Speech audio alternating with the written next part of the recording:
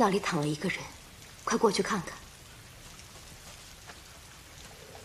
施主，施主，施主，你这是怎么了？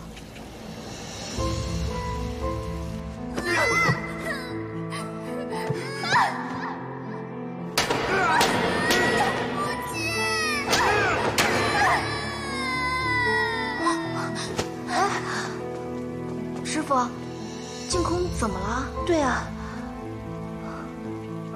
这位施主应该是净空的父亲。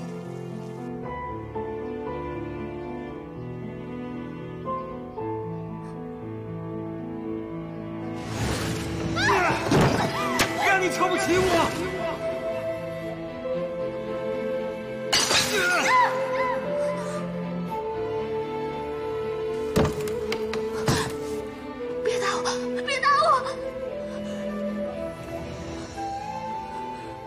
净空，净空不怕，是师父。来，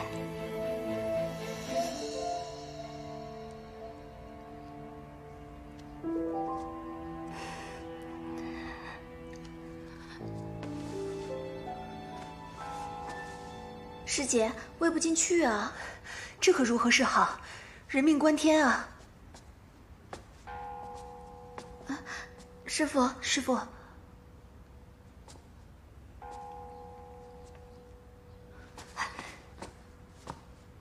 净空，你莫走，你要面对。只有你学会面对了，你内心的恐惧才会消失。我不想见他。来。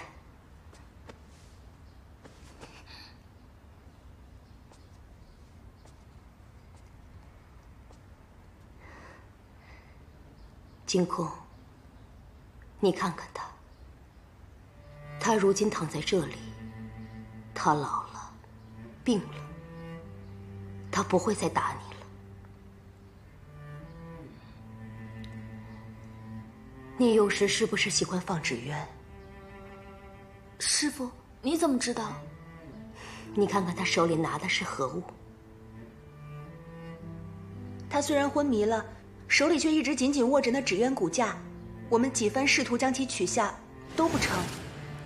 哎呀，蝴蝶的两个眼睛要靠近一点，离远了便不好看啦。哦，文姬，你看这样行吗？嗯，好多了。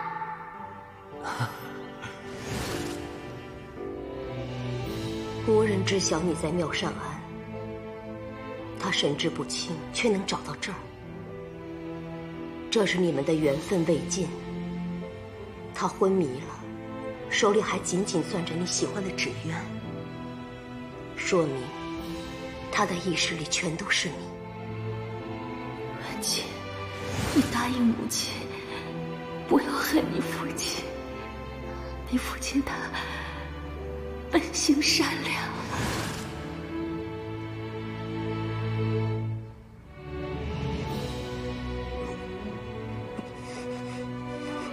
他病得很重吗？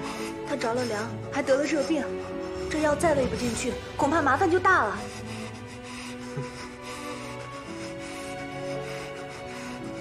我来试试吧。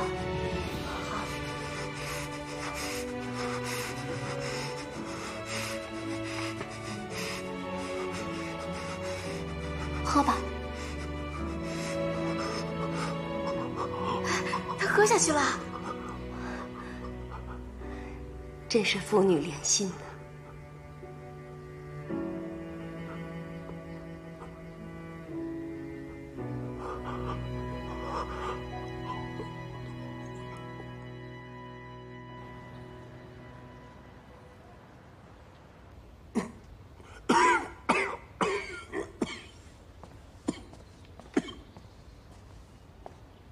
陛下，这2年齐国屡屡进犯，周齐边界如今是3日1小仗，5日1大仗，耗费了我大周大量的财力、物力、人力。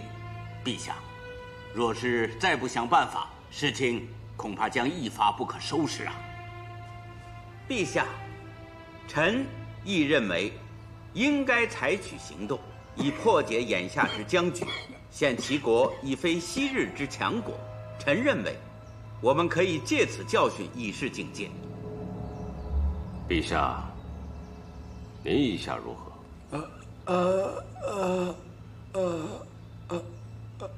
不打，不打，打不过，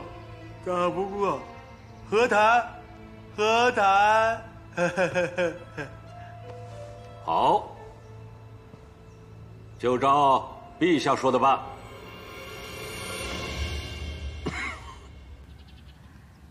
我从周齐边境回来的门客处听闻，那里如同乱世，民不聊生。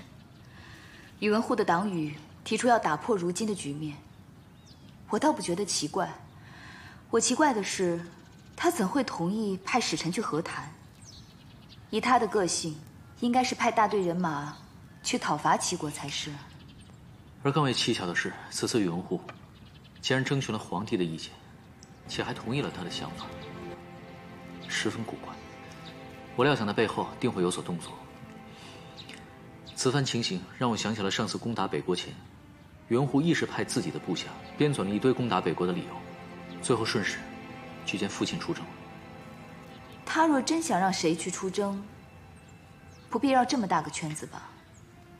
但若非如此，我实在想不出他提出此事究竟有何企图。看来此次出征，若非父亲，便是尉迟叔父了。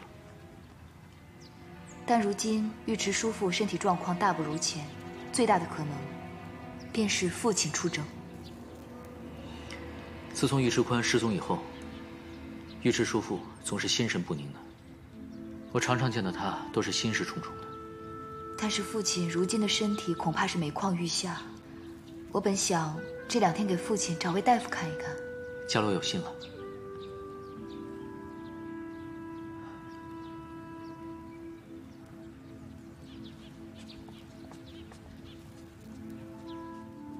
伽罗，其实有一事，在我心中存疑已久了。皇帝既然让我重组暗卫军，那便说明他有击垮宇文护的决心。但为何没过多久他就病了，而且患的还是心智之疾？大郎，有一件事我一直想同你说，只是始终未找到合适的机会。你的意思是，皇帝在装病？对。宇文护派人在皇帝的食物中下毒，该毒会令人痴傻。幸好皇帝及时发觉，并已暗中谋划对策。与我想的不谋而合。皇帝得的并非是什么痴傻之症。眼下，传言皇帝得了不治之症。更有流言纷传，说要变天了。我们虽暗中筹谋许久，但却不知未来风云究竟如何变幻，始终心有不安。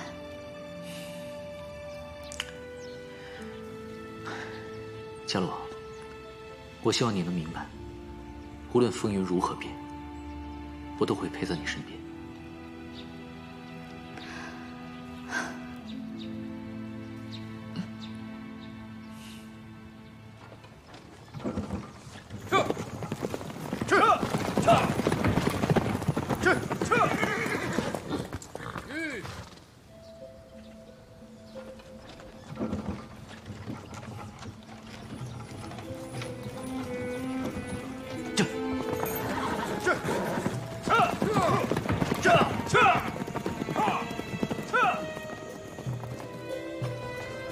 点，快走，走，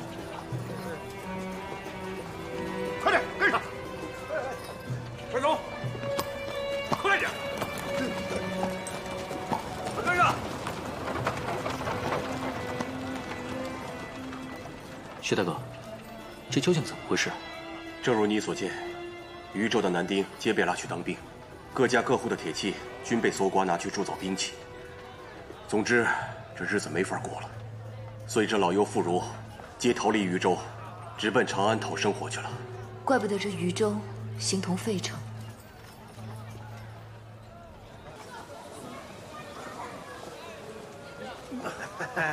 走，咱们回家。走。诸位兄弟，近日在各地调查的情况如何？跟渝州差不多，被宇文护管辖控制的各地都在到处抓壮丁、搜铁器、铸兵器。看来宇文护已等不及了，造兵器、扩充军队，均是他以前会做的事情。不过以他的性格，不该如此明目张胆才是。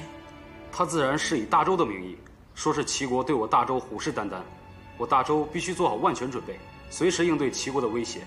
强征壮丁时均是此番说辞。真是把天下人都当傻子了。你们继续打探宇文护在各地屯兵、屯粮和兵器储备的情况。日后与他斗，可不单是在朝堂上勾心斗角、尔虞我诈那么简单，更是在战场上枕戈待旦。外乱已经让百姓吃尽了苦头，若再来个内战，只怕更是民不聊生了。此举实为下策，我们要做的便是阻止这种情况发生。若我们在他叛变前彻底击垮他，那天就不会来。如今杨兄弟颇有运筹帷幄之势，我相信，在你的带领下，暗卫军定能协助陛下除掉宇文护。大家不必过于忧心。多谢徐大哥的信任，与诸位兄弟的劳碌奔波，杨坚在此敬大家一杯。请。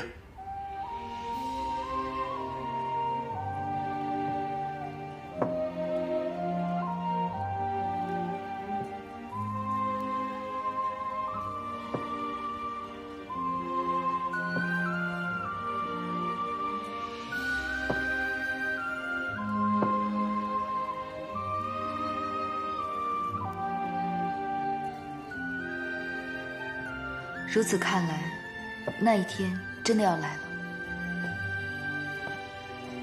哪一天快要来了？父亲。父亲，父亲，您请看，这一圆形标注的是宇文护从皇帝处讨要过来，自己管辖的州郡，而这用方形标注的，则是宇文护私自豢养军队的州郡。难道是指宇文护在他管辖的州内豢养与训练军队？之前倒是听他在朝堂上说过，应全民皆兵，以应对随时进犯之敌。其实他此举本就不是为了防御外敌。父亲，您看宇文护豢养军队的州郡，死死地围住了长安，其何用心，一目了然。皇帝病情愈重，这宇文护野心日甚，这事人人皆知，但是却没有人能奈何得了他。若真有这一天，也并不意外啊。父亲，如今为何如此认命？不，这并非认命，而是认清现实。不过，该做的还是要做啊！父亲，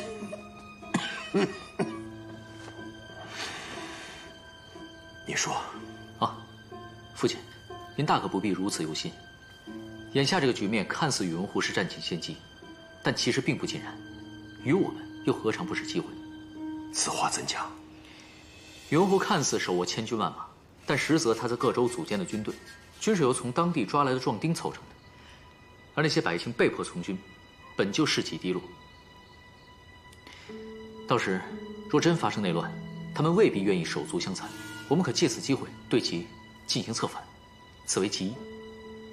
是，其二，虽然眼下长安城内的军权落入宇文护手中，但是军中诸多将领均为父亲与尉迟将军的旧部，所以需趁宇文护在余下3个州郡完成筹军前，父亲和尉迟将军要牢牢抓住人心。我们必会尽力为之。不过，我有一事尚有疑虑：以皇帝如今的状况，不消多时，只怕会轻而易举地被那宇文护控制在手中。若那时那宇文护真的反了，我们该以何身份去与之对抗呢？父亲，您不觉得皇帝他病得很蹊跷吗？蹊跷？对，父亲，皇帝此举是在装病。他假装中了宇文护的毒，令其放松警惕。果真如此。若皇帝确实在装病，那说明他心中定有应对之策。皇帝此番潜伏已久，届时还需我们杨家鼎力相助。我杨门忠烈，必定为皇帝竭尽全力。陛下，宇文护在长安周边豢养了那么多府兵，居心显而易见，您不能再坐视不理了。陛下，您在思虑何事啊？朕在想，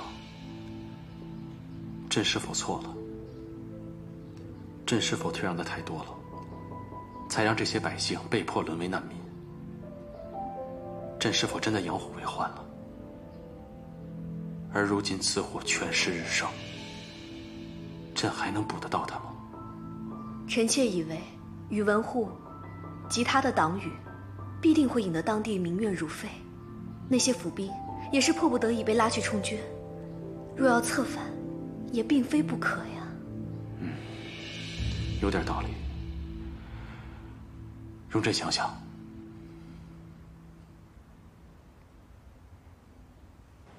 父亲，大哥，你们可算回来了。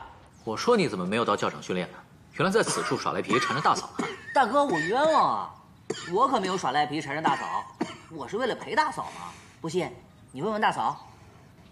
你呀，父亲，我们之前约过今日一同骑马，你还记得吗？阿爽，父亲身体不适，要不改日再去吧。是，不要任性。哎呀，无碍无碍，我答应过他。哎，既已答应之事，便要去做。就是，大哥大嫂，你们就放心吧。父亲说不定一骑马，心情一好，身体就好了呢。放心吧，走。哎，走喽。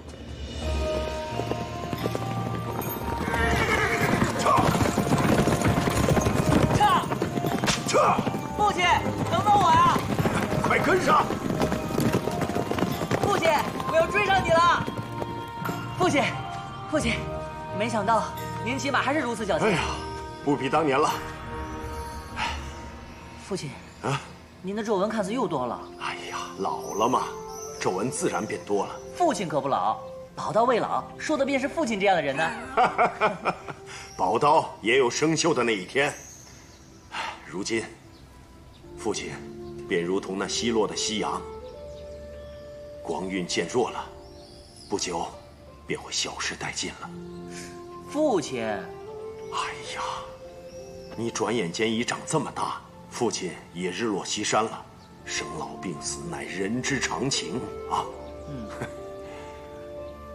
父亲，其实我有时特别羡慕大哥。为何？因为他能看着您从年轻到老，可是我刚出生，您便已不再年轻了。那，你可是怪父亲把你生得太晚了？自然没有，我的意思是，父亲您要慢慢变老，再慢点，再慢点，这样阿爽能陪您的时间啊，就会久一些。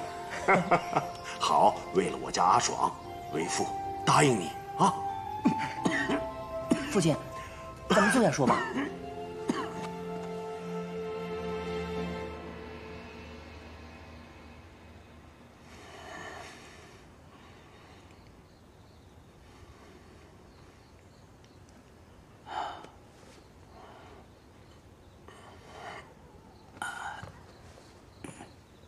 大夫，家父情况如何？上次林玉受封汉后，我便叮嘱隋国公需多加休养，可隋国公非但没有遵从，反而更加操累。如此反复，导致其肝气郁结，血脉不畅。此次受了风，病更重了。大夫，不会有什么大碍吧？倒是无性命之虞，但你们务必要让隋国公好生歇息。我开几副药，让隋国公服了，以待观察。多谢大夫。父亲，爽儿，是儿子不好，儿子不该让您去骑马，更不该让您吹风的。父亲，莫听大夫的。大夫嘛，总喜欢将病往重处说。我自己的身子骨我清楚，不碍事的。若眼下让我去教场练兵，我都没问。父亲，父亲，这大夫的话还是要听啊。是啊，父亲，您好好歇息吧。阿爽，我们先出去。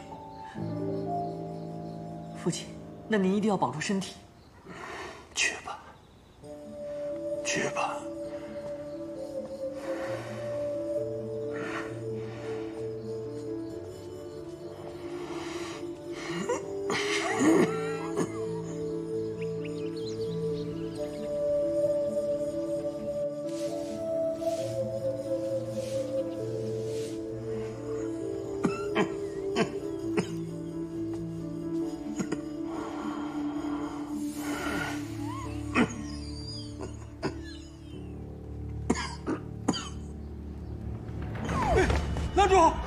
郎主，快来人！来人呐！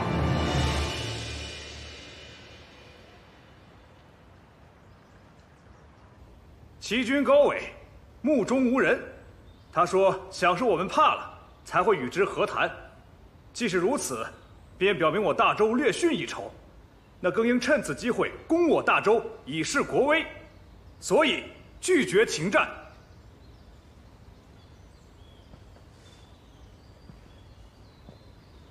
昏君高伟，既不愿停战，那我大周只能迎战。若非如此，不知又有多少大周百姓要遭受他齐国的欺凌。哎，娘，陛下，哎，娘，我的娘，陛下，我的娘，哎，陛下，小心啊，陛下，娘，陛下，陛下，哪有什么鸟啊？陛下，陛下，小心摔着。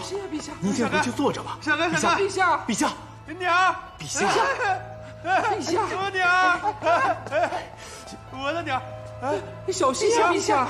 荒唐，成何体统！快，把陛下扶回来！陛下，陛下在那边，那是不是？我的娘，来，小心啊，陛下！哎，陛下，慢点，慢点。这成何体统？安静，安静！刚才所议之事，若无异议，那便准备出兵，迎战齐国吧。陛下，臣认为此时不宜再发生大的战争。眼下我周国难民颇多，诸多百姓连温饱都难以解决。若此时再战，怕是国力难支。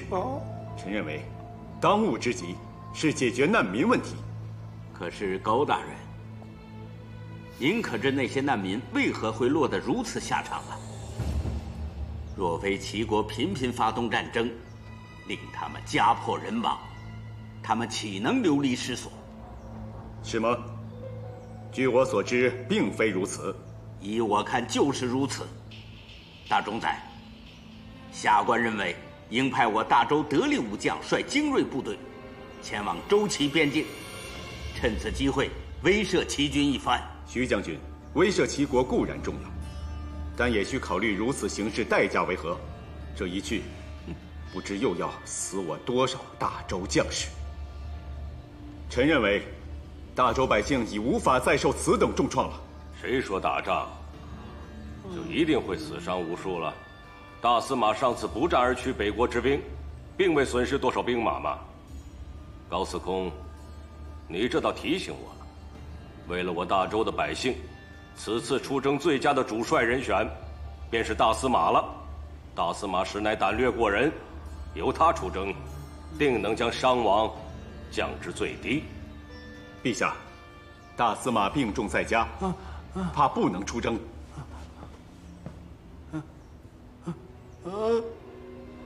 我的鸟呢？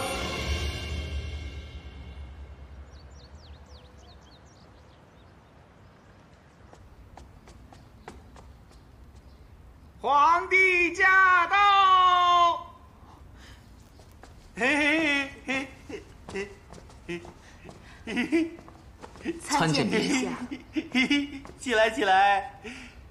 听说大司马病了，大冢仔带朕来看看，看看，看看。家父病重卧床，不便相迎，还望大冢仔和陛下见谅。无碍，我们进去探望大司马也是一样。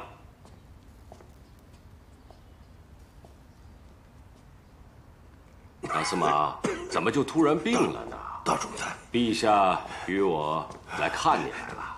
陛下有失远迎，请陛下恕罪。大司马，起来起来！你怎么病了？你老了，不中用了。陛下，你不可如此说大司马，大司马用处还大着呢。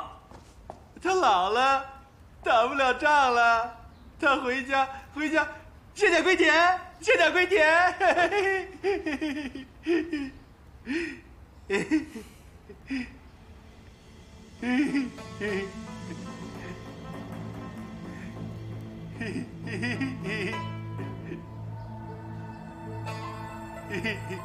陛下，你万不可如此说大司马，咱们大周还需大司马披甲上阵呢，怎能让他卸甲归田呢？大司马，刚才在朝上，陛下与大臣们都一致同意，由你率领大周的精锐部队前去迎战齐国，你可得尽快好起来呀！你多病一日，百姓和大周就多一份危险啊！承蒙陛下与大冢仔太爱，可朕此刻的身体状况，实在是难以出征。不过，我大周良将颇多，可否将此机会让与他人？哎，不可！就算等，也需等你病好了再出征。泱泱大周，再也找不出比你更有胆略、更骁勇的武将。你去，定能威慑齐国。你们说，是与不是？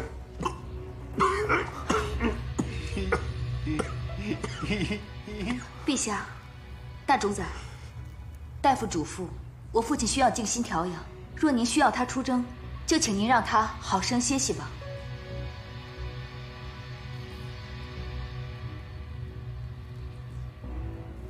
大司马，有如此贴心孝顺的儿媳照顾，相信你很快便能好。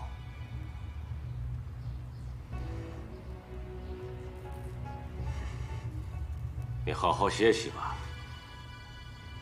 陛下，走吧。恭送陛下。恭送陛下。恭送陛下。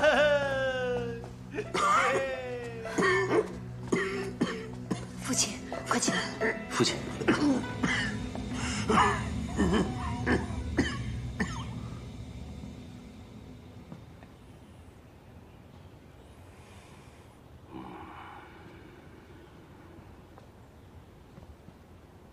大冢仔何事如此犹豫啊？我本想借迎战齐国之机，将杨忠支开。可杨忠眼下病重，强行令其出征，恐遭人生疑。我正想着如何将他调离。大冢仔，属下认为不如……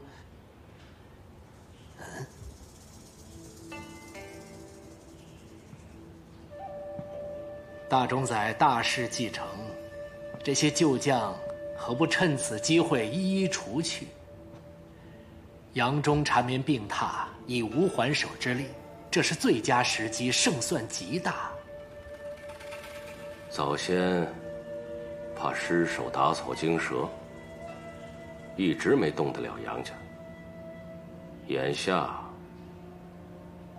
倒不失为一个好时机。大冢仔所言极是啊。那就杀！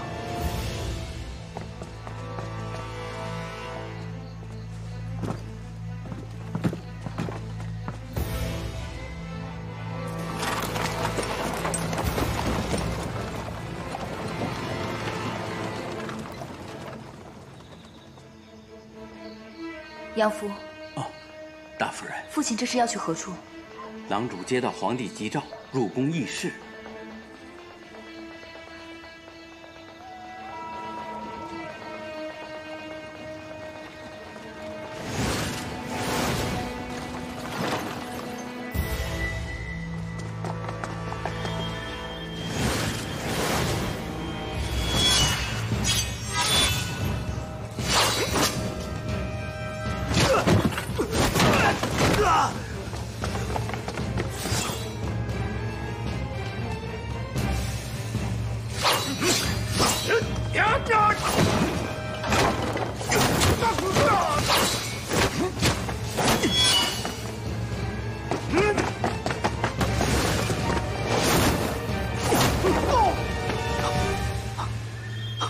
父亲，大郎，你怎么来了？伽罗告诉我，皇帝深夜找您入宫，我便知其中定有埋伏。他们人多，想办法尽快退出去。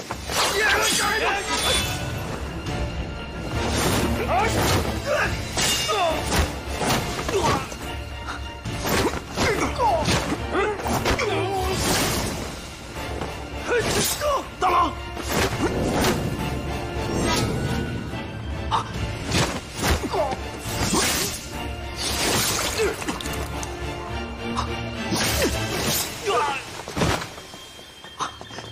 父亲，大郎，小心！父亲，伽罗，快走！你扶起来。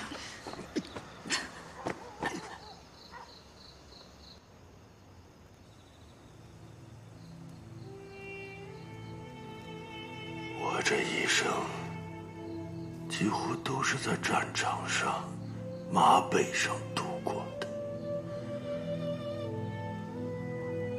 我曾弃位奔梁，后来又回到了魏国，跟随太祖打天下，征战无数，所获大小功勋无数。我以为我即便是死，一定会死在战场上，没成想最终却死于小人暗算。大郎，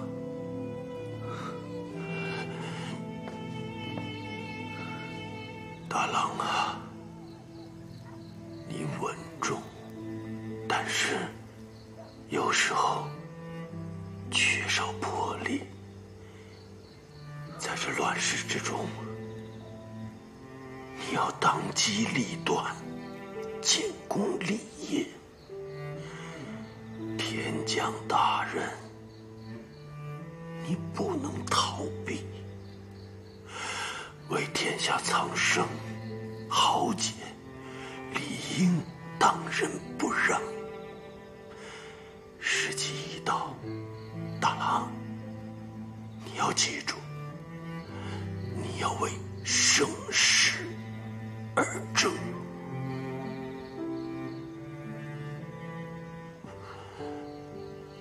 伽罗，父亲，伽罗，你一切都好，只是心思过重。父亲怕你活得太累，你为身边的家人活，亦为遗失的家人活，可就是不为你自己活。有些事你要顺应天命，人生苦短，你要放开自己，莫苛待此生。四郎，父亲，你善良懂事，可有时遇事易冲动，务必要改掉此毛病。我最放心不下的便是你，长兄如父，长嫂如母，今后切切要听大哥大嫂的教诲。我杨忠本以为可以含饴弄孙，颐养天年，父亲，如今有苦登眠，但是我也无悔此生。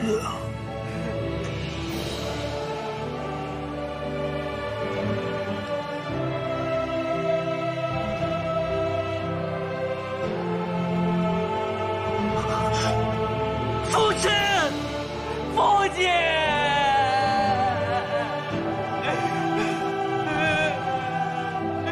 父亲，父亲。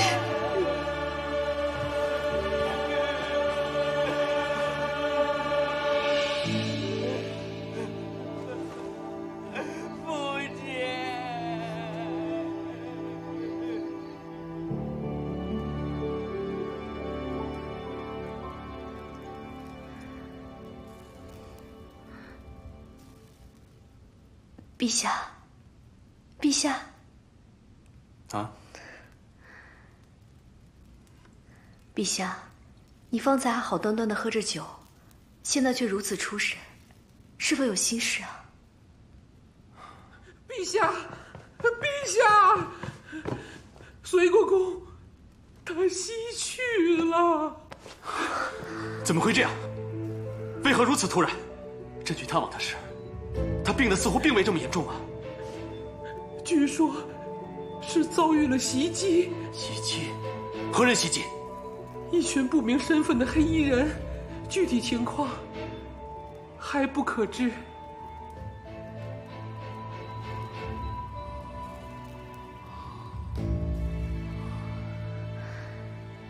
你先下去吧。是。陛下，您认为是？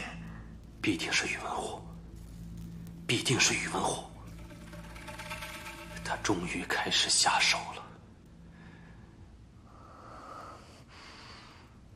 隋国公，我们还要一起共谋大事。你为我大周所做之事，朕永远铭记在心。朕必不负你所托。隋国公，你一路走好。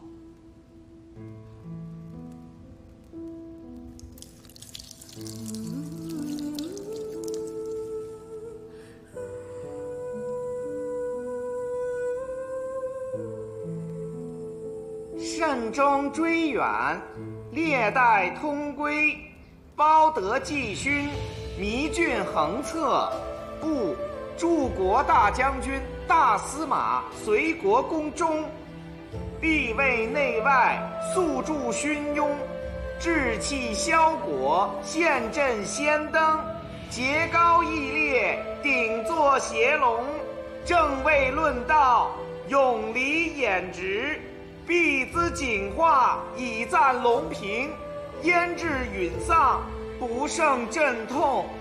追赠太保、都督、同硕等13州诸军事，同州刺史，谥曰桓。谢主隆恩。陛下万岁万岁万万岁！